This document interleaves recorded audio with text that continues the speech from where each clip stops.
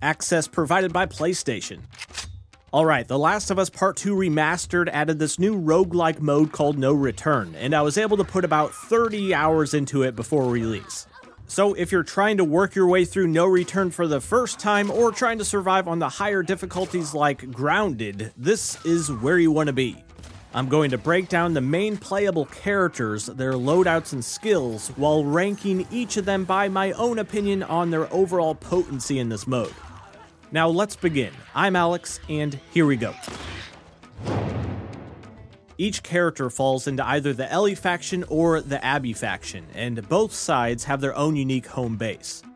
Beat 3 encounters with Ellie unlocks Dina, 3 encounters with Dina gets you Jesse, 3 with Jesse unlocks Tommy, and 3 encounters with Tommy unlocks Joel.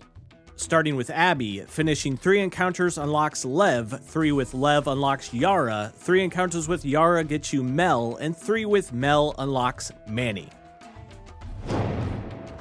Ellie is a well-rounded little murder ball and viable for a large variety of playstyles. Her unique trait grants a 50% increase to supplement gain, those tasty pills you pop to unlock skills.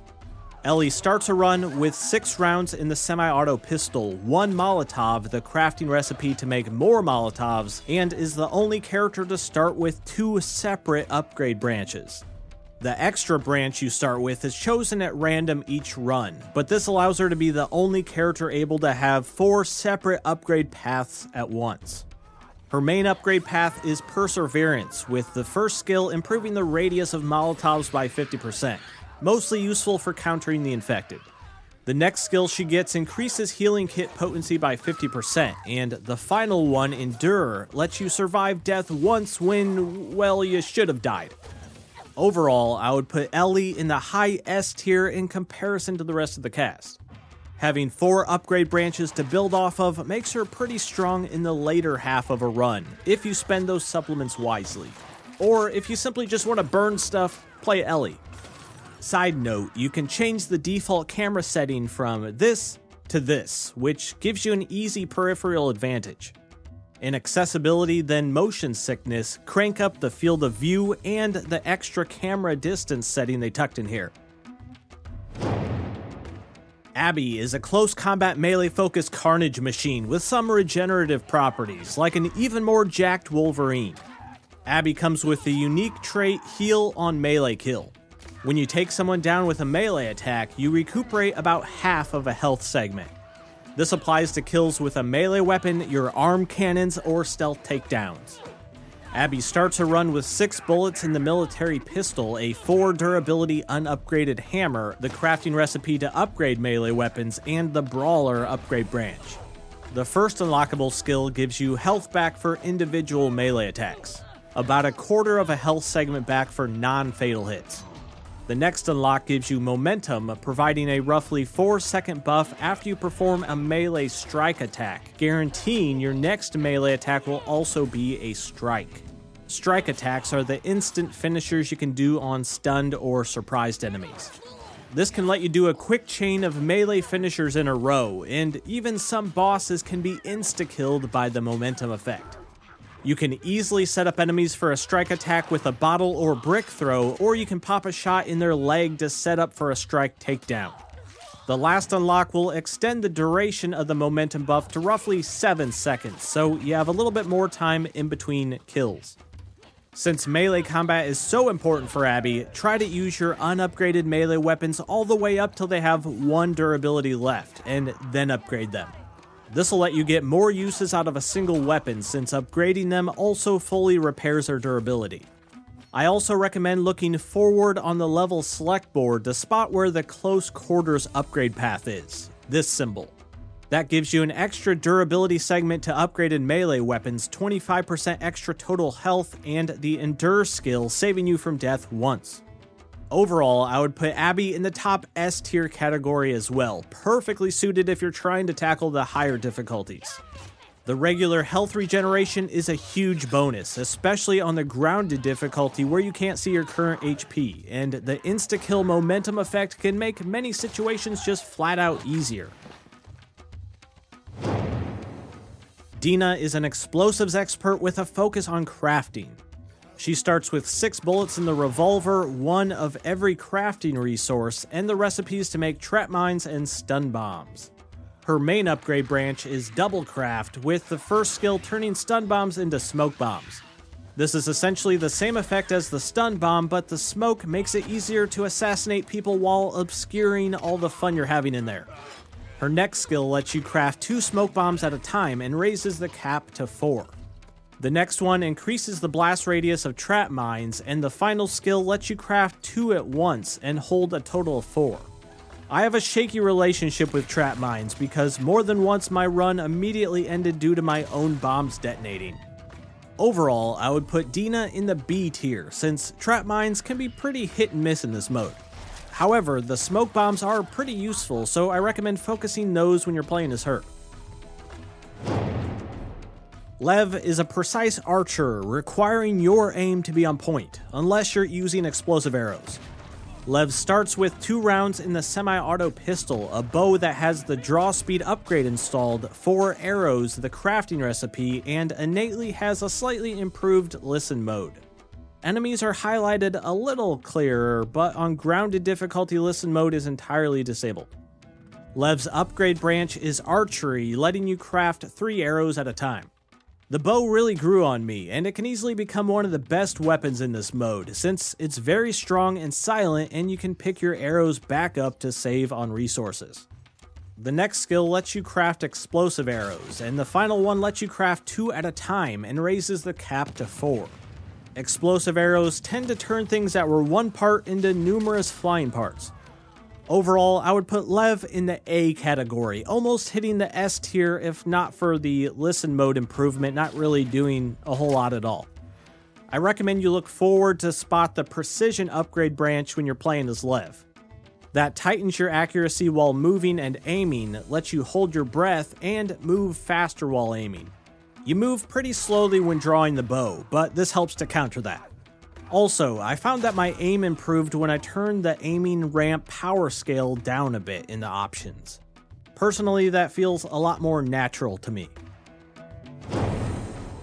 Jessie is a combination of silent tactician meets demolition crew. Jessie gains 30% more currency than the rest of the characters and can unlimited re-roll the shop. You start a run with 6 bullets in the military pistol, a silencer, a recipe to make more silencers, a pipe bomb, and a recipe to make those as well. Jessie's upgrade branch is Gorilla, which starts with improved silencers, increasing their uses from 3 shots to 5. The next skill is improved pipe bombs, increasing their blast radius by 50%, and the last lets you craft 3 pipe bombs at a time and carry a total of 6. That's a pretty generous amount, since these are essentially delete buttons to whatever you throw them at.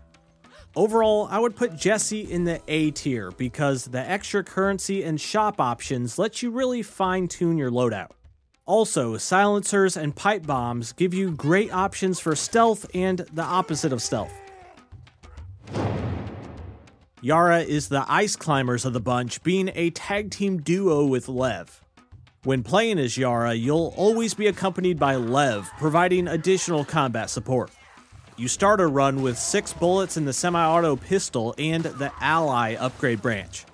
The first skill makes Lev fight more aggressively and kill more often. On the lower difficulties, Lev can be a big help, but beware, if a companion dies, your run will immediately end, regardless of how healthy you might be. The next skill you get makes enemies slightly more clear in listen mode, and last will make Lev fight even more aggressively than before. Overall, I would put Yara in the B tier, since having a companion at all times can sometimes assist, but sometimes also can need saving. Honestly, I'm conflicted on this. Yara could be A tier, but it really depends on what difficulty you're playing at. Tommy is a long-range sniper that never figured out the dodge move. Tommy is innately more resistant to melee damage, but cannot use the dodge mechanic at all. He starts with a fully upgraded unique sniper rifle with 4 rounds and 3 bullets in the military pistol. He gets the marksman upgrade branch that starts with 100% increase to aim stability and accuracy. You need to place your shots well with Tommy because you can't craft any bullets for his sniper rifle. During an encounter, you'll have to rely on chance, scavenging them from containers or from corpses. The next skill will give you the ability to hold your breath, which will further tighten your aim when you click in the analog stick. And his last skill will increase your movement speed while aiming. Overall, I would almost put Tommy in the B tier since not having a dodge can put you in some bad situations, but I'm going to go with A tier because when you have bullets for a sniper rifle, it's pretty much easy mode. I also like the fact that he starts with the upgrade branch that tightens your accuracy and increases movement speed when you're aiming. Mel is a speedy healer character that loves to not be at full HP.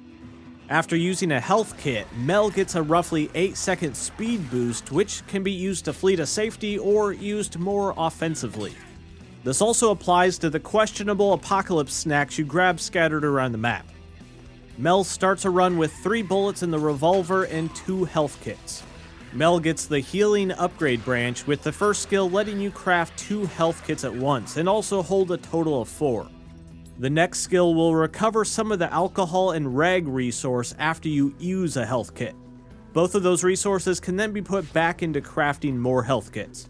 And the last skill will raise your total max health by 25%. Overall, I would personally put Mel in the B tier. Having a lot of health kits can be useful if you plan on getting shot up a bunch, but I didn't really find the movement speed boost from healing to really provide that much of an advantage. Joel is a Shiv manufacturing sneak attack pro with a focus on close range takedowns. Joel's unique property is that he comes with a custom revolver, which is fully maxed out with upgrades from the start. He also has increased damage mitigation against melee attacks, but just like Tommy, never took the class on dodging, so he can't do it at all. He starts a run with 1 Shiv, the Shiv crafting recipe, a 3 durability upgraded club, an extra sidearm holster, and that fully upgraded revolver with 6 bullets, but it can load in a max of 12, somehow. His Shiv upgrade path starts with a 100% speed increase to stealth kills, while making them slightly lower profile. The next one lets him craft 3 Shivs at a time and hold a total of 6. Shivs let you silently assassinate people faster or let you instantly escape from being grabbed. And the last skill will let you move around and reposition 50% faster when hugging someone. Overall, I would put Joel in the A category, thanks to his faster stealth takedowns and his fully upgraded sidearm, which saves you weapon parts to pump into other weapons. Not being able to dodge is the only thing keeping Joel out of the range of S tier for me. Manny is a tanky powerhouse with some of the best starting gear. Manny's unique trait gives him a 50% increase to parts gain used to upgrade weapons, and a 150% increase to total max health. He starts with 7 rounds in the semi-auto rifle, the recipe to make ammo for it, and a hunting pistol with 3 shots. That's all really good stuff, but the downside, Manny is the only character that doesn't get the recipe for crafting health kits. Not a total deal breaker, you'll just have to make sure to stock up on health kits in between rounds at the shop, or hope you scavenge some during the level. His upgrade branch is munitions, giving a skill that lets you craft ammo for the hunting pistol, with the next increasing the amount you can make from 2 to 3 at a time. The hunting pistol is very strong, especially for a sidearm, and it can pierce through multiple enemies, so line them up. The next skills only apply if you happen to get the shotgun during a run, but if you do, this lets you craft incendiary shells for it, and with the final skill, make 3 at a time, holding a total of 6.